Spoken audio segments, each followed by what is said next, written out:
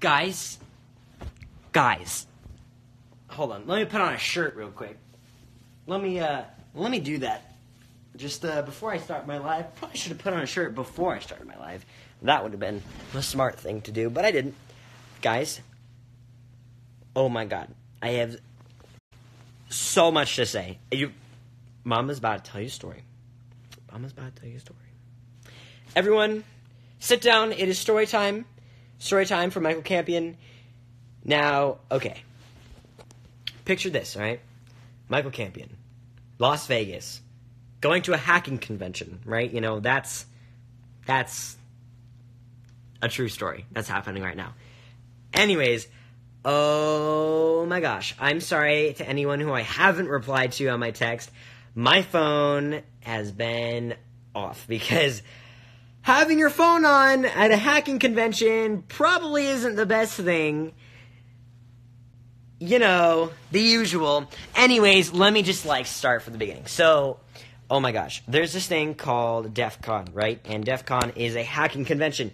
At Vegas, super, super cool, and I've been wanting to go for it for a really long time. If you guys didn't know, I'm into, hacking and all that. So, I get up at, 5 o'clock in the morning. Me and my dad, we head over there, and I actually met some of my friends that I've never met in real life before. Yeah, because they were all on, online Reddit and Discord. So, anywho, let me get to the good stuff. All right, so let me just explain real quick. Everyone at DEF CON is really the stereotypical nerd, the stereotypical nerd, like the ones with the long hair and the shorts, and they look just like an IT guy. All of them had that sort of vibe going on. It was very weird. I know I felt kind of out of place for a little bit, just letting you know. Anyways, I'm sorry, I keep getting off track. So my favorite part of the entire day, my thing that I like to do is called social engineering, right? It's hacking people, and not hacking people, but so they have this whole section in DEF CON dedicated to hacking people, or psychology kind of stuff. And oh my gosh, they're having a contest. All right, first of all, let me just get that out of the way. They're having a contest for teenagers, and there's 20 of them signed up, and I am one of those 20. And if you win, you get a 3D printer and a drone and bragging rights. I hope you understand. I am literally, guys, that entire day, all I'm doing is that. Because how cool would it be to I don't even know. Anyways, today was super cool. They had this little station set up for lock picking, and I showed some people how to lock pick, and we did this contest, this little social engineering contest. It wasn't it wasn't anything crazy. But basically, you were trapped in a room, right? You had handcuffs on. And you had to shim your way out of the handcuffs. You had to break the locking mechanism, basically. Then, once you got out of that room, there was a door with a bunch of locks on it, right? There was 3 locks. One had the highest security, and if you beat that, it gave you an extra 30 seconds.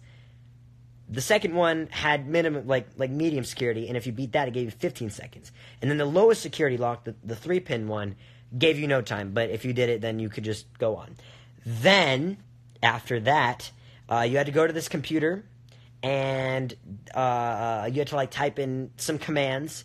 That part, it's not really interesting. And then you had to get this baby powder and blow it into this room, and it's full of lasers. Okay, mind you, this is literally out of Mission Impossible. I am on cloud 9 right now. It was so cool to watch. I didn't actually get to do it because they pulled random names from a hat. But oh my gosh, seeing the people do it was like watching an action movie. It was super cool.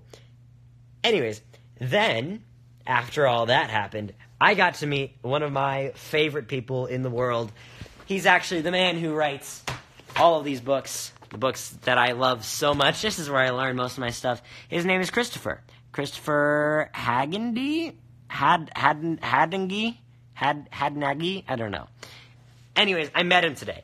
and he gave me his card, and he was like, "Hey, I'd love to talk to you sometime about, you know, like teen social engineering." I was like, because if acting doesn't work out, what else am I gonna do?